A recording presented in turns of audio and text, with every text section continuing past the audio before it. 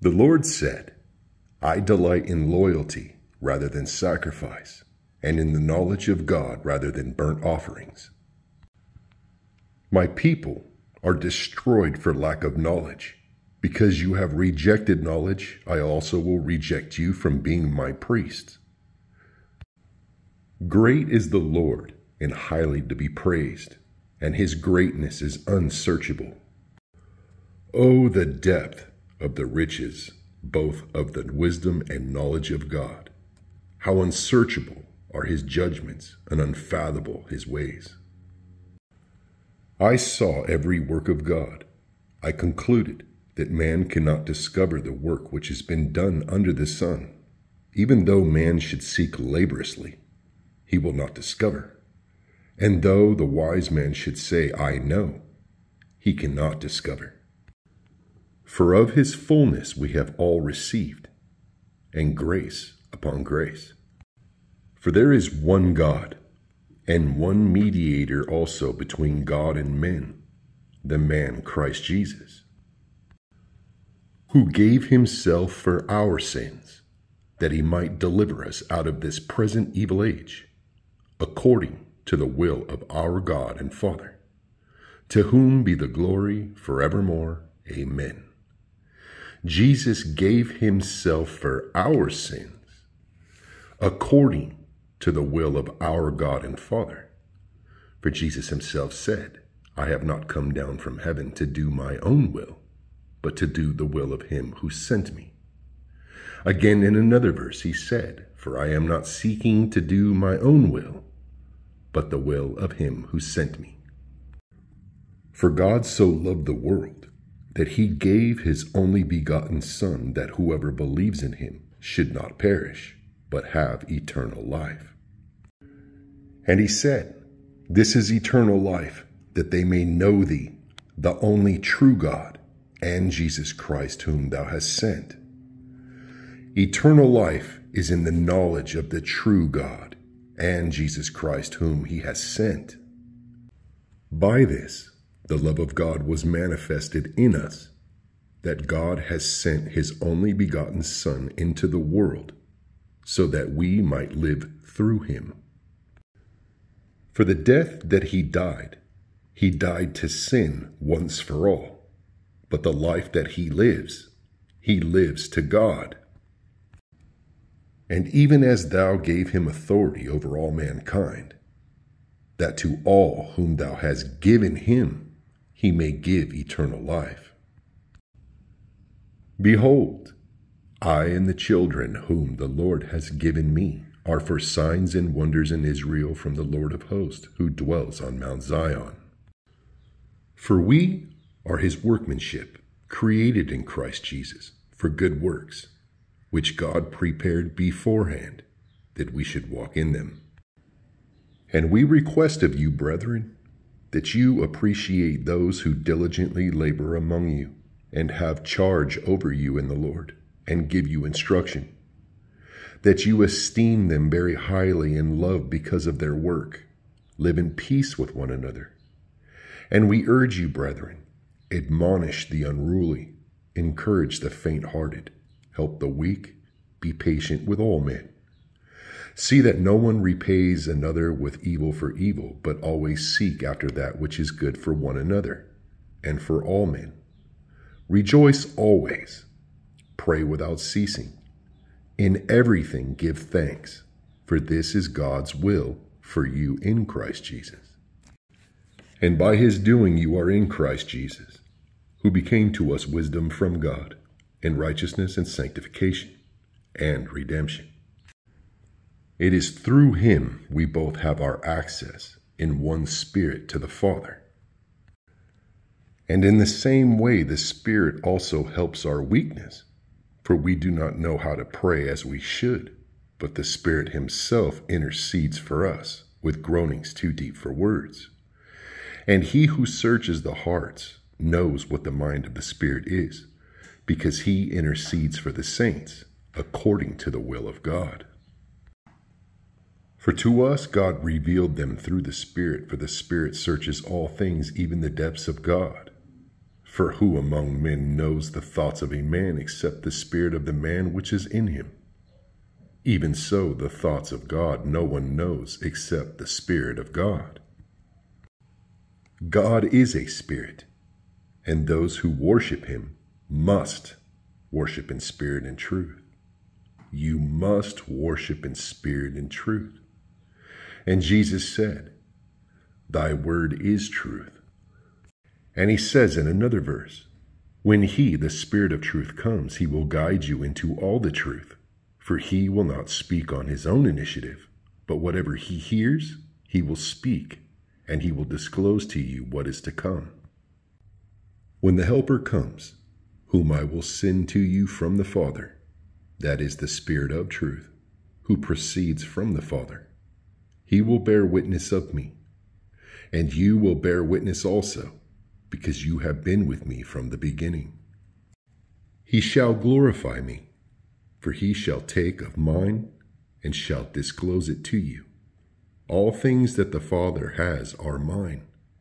Therefore I said that he takes of mine and will disclose it to you. The Father loves the Son and has given all things into his hand. For he whom God has sent speaks the words of God, for he gives the Spirit without measure. No man has seen God at any time. For God said to Moses, "No man can see me and live." And the only begotten God, who is in the bosom of the Father, he has declared him. Indeed, the Father has testified concerning his Son, not himself. He who doesn't believe that testimony has made God a liar. God declared him when a voice from heaven said, "This is my beloved Son, in whom I am well pleased." And will God indeed dwell on the earth? Behold, heaven and the highest heaven cannot contain thee, how much less this house I have built. The Most High does not dwell in houses made by human hands, says the prophet. Heaven is my throne, he says, and the earth is the footstool of my feet. What kind of house will you build for me, says the Lord? Or what place is there for my rest? Was it not my hand which made all these things? He made from one every nation of mankind to live on all the face of the earth, having determined their appointed times and the boundaries of their habitation, that they should seek God, if perhaps they might grope for him and find him, though he is not far from each one of us. For in him we live and move and exist, as even some of our own poets have said, for we are his offspring. Being then the offspring of God, we ought not to think that the divine nature is like gold or silver or stone, an image formed by the art and thought of man. And the Lord said, "To whom then will you liken me, that I should be his equal?" And again he says, "To whom would you liken me, and make me equal and compare me, that we should be alike?" Any graven images, any paintings, artwork, anything drawn by the imagination of man to compare God is nothing more than an idol and an abomination. God's glory cannot be compared to anything that we could possibly imagine. Those who lavish gold from the purse and weigh silver on the scale hire a goldsmith, and he makes it into a god. They bow down, indeed they worship it. They lift it upon their shoulder and carry it. They set it in its place, and it stands there. It does not move from its place. Though one may cry to it, it cannot answer. It cannot deliver him from his distress. This is describing your crucifix, with the image of the man Jesus Christ on it.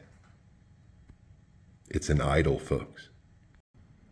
The Lord said to Moses, "I appeared to Abraham, Isaac, and Jacob as God Almighty, but my name, Lord, I did not make myself known to them." As it's written, "The Lord said to my Lord, stand at my right hand until I make thine enemies your footstool." The Lord God and the Lord Jesus Christ. They are two separate, individuals. The Lord said to my Lord, stand at my right hand until I make thine enemies thy footstool. I am the Lord, that is my name. I will not give my glory to another, nor my praise to graven images. Behold, the former things have come to pass. Now I declare new things. Before they spring forth, I proclaim them to you. Sing to the Lord a new song. Sing his praise from the end of the earth. Who sings the new song? Is it not the 144,000 who have been redeemed from the earth? The Lord said to Moses, you shall not make for yourself an idol, or any likeness of what is in heaven above, or on the earth beneath, or in the water under the earth. You shall not make for yourselves idols, nor shall you set up for yourselves an image, or a sacred pillar, nor shall you place a figured stone in your land to bow down to it, for I am the Lord your God. I am the Lord, and there is no other. Besides me there is no God. I will gird you, though you have not known me, that men may know from the rising to the setting of the sun, that there is no one besides me. I am the Lord, and there is no other, the one forming light and creating darkness, causing well-being and creating calamity. I am the Lord, who does all these. Bring out the people who are blind, even though they have eyes, and the deaf, even though they have ears.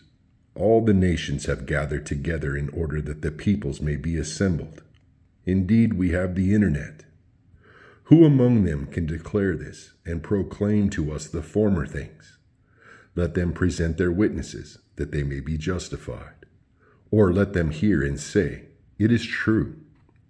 You are my witnesses, declares the Lord, and my servant whom I have chosen, Jesus Christ, in order that you may know and believe me and understand that I am he. Before me there was no God formed, and there will be none after me. I, even I, am the Lord, and there is no Savior besides me. For God sent his Son to be the Savior of the world, the sacrifice. It is God who saved by sending Jesus Christ. Again Jesus said, I have not come down from heaven to do my own will, but the will of him who sent me. It is I who have declared and saved and proclaimed. And there was no strange God among you. So you are my witnesses, declares the Lord, and I am God. Even from eternity I am he, and there is none who can deliver out of my hand. I act, and who can reverse it? Do you not know? Have you not heard? Has it not been declared to you from the beginning? Have you not understood from the foundations of the earth? It is he who sits above the circle of the earth, and its inhabitants are like grasshoppers, who stretches out the heavens like a curtain and spreads them out like a tent to dwell in. Thus says the Lord, heaven is my throne and the earth is my footstool. Where then is a house you could build for me? And where is a place that I may rest? For my hand made all these things. Thus all these things came into being, declares the Lord. But to this one I will look, to him who is humble and contrite of spirit, and who trembles at my word. It is God who gives life to the dead, and calls into being that which does not exist. Now to him who is able to exceedingly abundantly beyond all that we ask or think, according to the power that works within us. To him be the glory in the church and in Christ Jesus to all generations, forever and ever. Amen. For we are ambassadors for Christ, as though God were entreating through us. We beg you on behalf of Christ, be reconciled to God. We are from God. He who knows God listens to us. He who is not from God does not listen to us. By this we know the spirit of truth and the spirit of error. By this love the love of God was manifested in us, that God has sent his only begotten Son into the world so that we might live through him. In this love, not that we loved God, but that he loved us, and sent his Son to be a propitiation for our sins. Beloved, if God so loved us, we also ought to love one another. No one has beheld God at any time. If we love one another, God abides in us, and his love is perfected in us. By this we know that we abide in him, and he in us, because he has given us his Spirit. Blessed is he who reads and those who hear the words of the prophecy, and heed the things which are written in it, for the time is near. From Jesus Christ, the faithful witness, the firstborn of the dead, and the ruler of the kings of the earth, to him who loves us and released us from our sins by his blood, and he has made us to be a kingdom priest to his God and Father. To him be the glory and dominion forever and ever. Amen.